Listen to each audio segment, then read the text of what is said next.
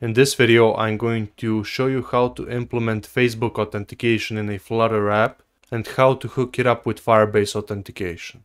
But before that, we're going to build this UI where we give the user a choice of the way they want to log in. We're going to use the Flutter Facebook auth package we installed in the first part of the course. So to build the UI, we're first going to create a new Dart file and just call it login. And in there we're going to add a stateful widget. Let's import material design. And now we can start out building the UI. So let's add the scaffold. And in there add a center widget because we're going to center everything horizontally. And then let's add a column.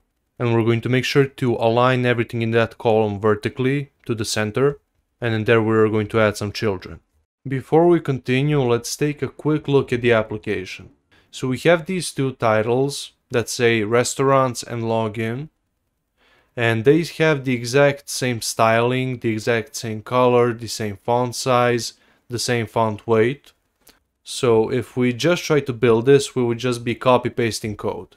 So for the sake of not doing that, let's build a widget that's going to have that shared styling. So let's go here and add a new file and call it login text. Let's make it a stateless widget. And let's import material. So let's make a constructor where we're going to take in some text. Let's display a text widget, put in the text we got in our constructor, put in a basic text style, and in there we're just going to put some basic stylings. Set the color to primary, make it a bit bigger with a different font size, and just add some font weight to it. So now we can add these to the login widget. So just add the restaurant's title and the login title, but we're going to put a little bit of a gap between them with a sized box. So the next thing we need to build in this UI are the buttons. So they kind of have the same structure, they're just going to have different icons, different text and different colors, but still they can be made into a widget. So let's create that widget right now. So I just called this widget button and added a couple of parameters to it. So we're going to take in a color, we're going to take in an image provider, so either a network image or a asset image, I believe. We're going to take in text, which is going to be the text that is shown in the middle of the button. And we have the onPress method, which is the standard thing when the user clicks, that method is going to be executed, because these buttons are going to do different things. So now let's add in a gesture detector with the onTap handler and just call the onPress method we got passed in. So let's then add a container. And in that container we're going to set the height of the buttons. We're going to add a box decoration that is going to give it a colorful border and is also going to give it a nice border radius, which is just going to curve it up at the sides here. Let's add some padding, so internal padding inside the button.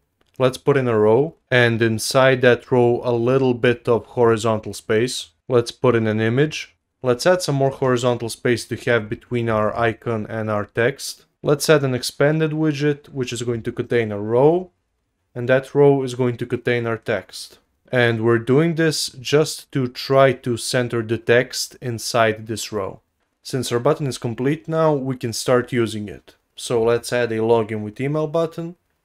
Let's add the login with Facebook button, just with a different color and different logo. And also now let's add the login with Google button, again with a different color and a different logo. To add these logo files into your app, just go download the project from the description, copy these three files, and then go into the project and add a new folder, call it assets. Under that, add another folder and call it images. And then in there, just paste the files. And in order to include these files in the Flutter app, you'll have to go into pubspec.yaml and declare them. After that, just run pub-get and you should be good. Now when we run the app, we still see the email login, even though we want to see the new login page we created. So in order to fix that, we're going to have to go into the main.dart file and change the homepage to login instead of email login. Okay, now from what I can see, the UI looks good. I'm not going to add the sign up button right now, We're going to add it later once we're actually implementing signing up users. So since we already have the login with email page, when the login with email button is clicked, we should redirect the user to that page. So we're going to get the navigator with the context and just push it using the material page route. And that route takes in a builder, which is just a function that returns a widget. And we're just going to return email login there. And now when we go into the app and press login with email, it works. So now we can actually get started with logging in the user with Facebook. So I'm going to call this non-existent method called login with Facebook, and I'm going to declare it above the declaration of the build method. Okay, so now we're going to be referencing this Flutter Facebook login documentation to see kind of what we have to do in order to get this working. So the Android documentation says this assumes you've done the associate your package name and default class with your app and provide development and release key hashes for your app in the Facebook documentation for Android site. So let's go to Facebook documentation and see what's up. So we have to log in with Facebook, so I'm going to log myself in. And let's see now. So we can select or create a new app. Since this is a new app, I'm going to create a new app in my account. For the app type, select consumer products and permissions like Facebook login and Instagram basic display. And I'm going to say continue. Here, type in the name of your app. And if you want, you can add a business manager account if you need it, but it's not required. So let's click create app. Enter your password just to be sure. And now our app is created. So now we're back in the documentation and I'm going to select the newly created app here. And now we can go to the next step. So now we need to check if we're using JCenter in our Gradle build script repositories. So in Android Studio, go into the Android folder and immediately there you will see the build.gradle file. And here in the repositories, you can see we already have JCenter. If you don't have it, add it, but if you just followed along with the course, you should have it there. So back to documentation. Now we need to add a dependency directly to the Facebook login SDK. And now we need to add it to the app level build.gradle file. So just copy the code snippet from the website, paste it in the dependencies section of your build.gradle file, and that's it. Okay, now to the next step. We need to create a strings.xml file inside our Android project and declare two strings. One is going to be the Facebook app ID and the other one FB protocol scheme. So now go into Android Studio and under this directory structure that you see on the screen, in the values folder, add a new file and call it strings.xml. Here I'm going to paste in the code from Facebook, and I'm also going to copy and paste this boilerplate resources tag that we need in all Android resource files. The next thing we're going to add is the internet permission inside of Android manifest.xml. Now we have to add two activities to our Android manifest and also this metadata tag. So I'm just going to copy the metadata tag first. Go into Android manifest.xml and just paste this under the existing metadata tag. This tag we added actually references the variable we declared here, which is Facebook app ID. Okay, now let's copy the activities. So I'm actually going to copy both of them at the same time. And I'm just going to paste them below the metadata tag. And that should be it. On to the next step. We need to put in the package name or the app ID of our application, and we can find that in the build.gradle file. If you remember, we already used this when we were registering the Firebase project. Okay, so now let's copy the app ID, go back to the documentation and paste it. Okay, and now the default activity class name is going to be just the package name followed by main activity. And when we try to save, we get a warning message that our package name could not be verified on Google Play. But that's okay since our app is not published to Google Play, so there is no way to verify it. Just click on use this package name and continue.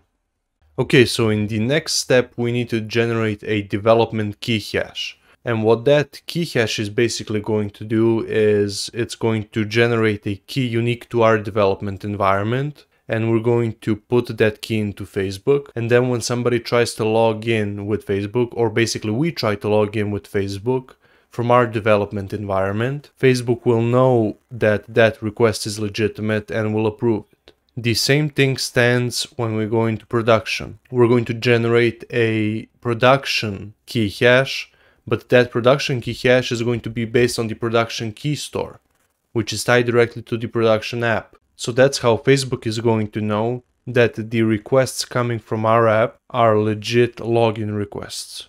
Okay, now in the PowerShell on Windows or in the terminal on Mac OS or Linux, we're going to run this command.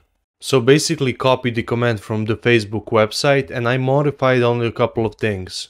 I changed the path to OpenSSL that's in the Facebook documentation with just openssl.exe. You also want to make sure to install OpenSSL from the Google Code Archive. You have the link on the Facebook documentation page, and you can just run this command and it will output a key hash. So when you try to run this command, it's going to ask you for a key store password. And since here we're pointing to the Android debug key store, the default password for that is just Android.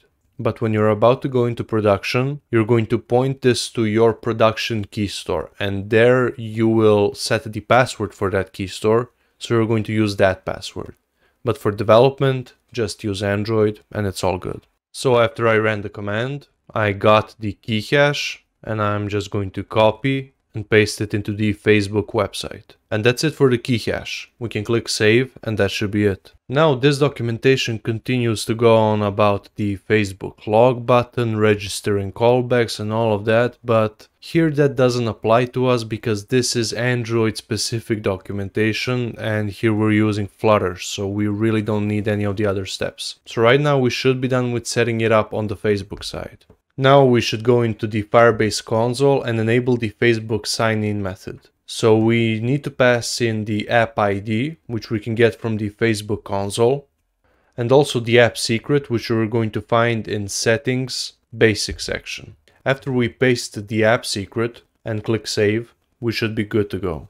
Okay, now we can finally start coding. So the first thing we're going to add is a loading variable, because we're going to display a loading indicator when the user is logging in, so they cannot try to log in multiple times by hammering on a button, just like we did in the email login part. Okay, so when a user tries to log in, we're going to show the loading indicator by setting its state, and then we're going to have everything in a try block, because a lot of stuff can go wrong and we want to handle the errors properly. So now we're going to call the Facebook auth.login method.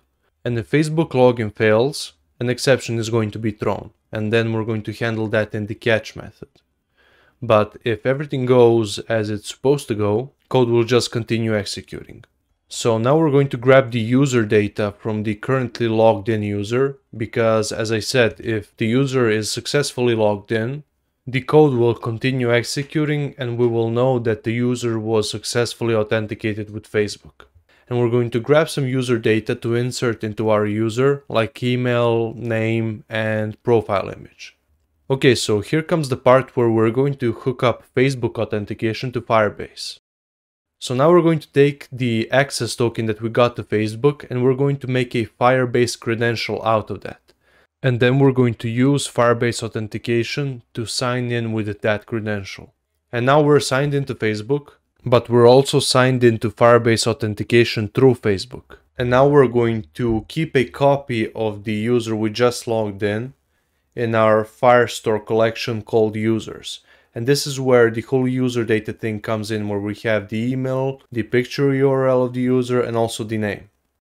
And after that, we're just going to push the user to the home page. Now we need to make sure to add the catch block so we can handle the errors. But we're going to handle the errors in just a minute. Let's just make sure that we're hiding the loading indicator after everything is done. Okay, so now let's handle the errors. First, I'm going to declare a variable called title, and then I'm going to make a switch statement for the error code that we got from Firebase. And here's a definition of all of the codes we can get from Firebase. And we're going to use these codes to display appropriate errors. So the first case is going to be for the account exists with a different credential. That's basically when you have an account in a different account provider. For example, if I have a Google account registered with Firebase and that account has a certain email, and if I log into a Facebook account with that same email and try to sign in with Firebase, this error will be thrown. The next one is Invalid Credential. I don't know how this can happen to a regular user, but even then, how could you explain it to them? So I'm just going to say unknown error occurred. The next couple of ones are pretty self-explanatory. They're just kind of translated from an error code into actual language. Okay, now that we have actual text to display, let's use the show dialog method and pass in the build context. And then we're just going to declare a builder that's going to return an alert dialog with a generic title and the content. Also, let's add an action button that's just going to remove us from the pop-up. And also I'll rename this title variable into content. Okay, now I think we're in a position where we can try to run the app. Okay, so when I try to run it, I got this error, which basically here says that the string app name was not found. And that's because of the code we added to our Android manifest that actually tries to use the app name variable. So let's just go and add the app name variable into our strings.xml file. Okay, so now when we try to run the app and log in with Facebook, let's see what happens. So yes, I can continue. But after that, I'm not transferred to the home page. Instead, we get this error in the console that says that the Firestore APIs were not enabled. That's because we didn't use Cloud Firestore yet in our project, so we have to go manually into the console and enable it by ourselves. So all we have to do in the Firebase console is just go to the Cloud Firestore section and click on Create a Database. And we're going to start in test mode because we're just playing, but later I'm going to show you how to harden these rules to actually make your database secure. Now you can choose a region, choose whichever one you like or is the nearest to you, and that's it. And now when we create the database and go to log in, after we press continue, we're taken to the home page right away, which means that everything works as expected. And now in the Firestore database, you can see that there was a document added, which means we have done almost everything we needed to do. The last thing we need to do is just hide these buttons if we're loading. So if we're not loading, we're going to show the buttons. But if we are loading, we're just going to show a circular progress indicator. And now when we go back to the app, you can see there's a nice loading there, so you cannot spam the button multiple times. That's it. In the next video, I'm going to show you how to implement Google Authentication.